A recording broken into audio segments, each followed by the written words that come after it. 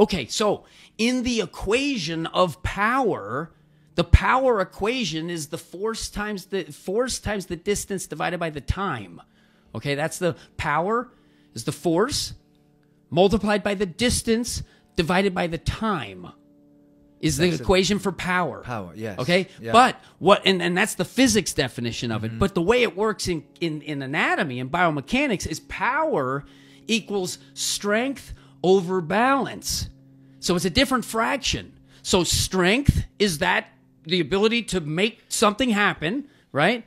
And balance is the efficiency, and it's a denominator. And what you do is you're trying to reduce the value. So balance is measured by the percentage of inefficiency is a higher number. So a lower number, a zero balance is the best balance, but you can't divide by zero. So you're trying to fraction it so that you have the most fine positioning of the pivot so you can create the maximum leverage for the strength in the numerator.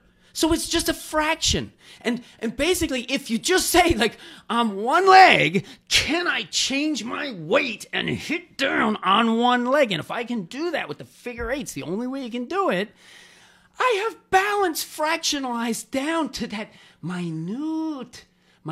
So now what strength I have, it's 100% focused on the task at hand, and it's not being robbed and riddled with compensation that's like doing something necessary and essential, which is compensating for the fact that you ain't efficient.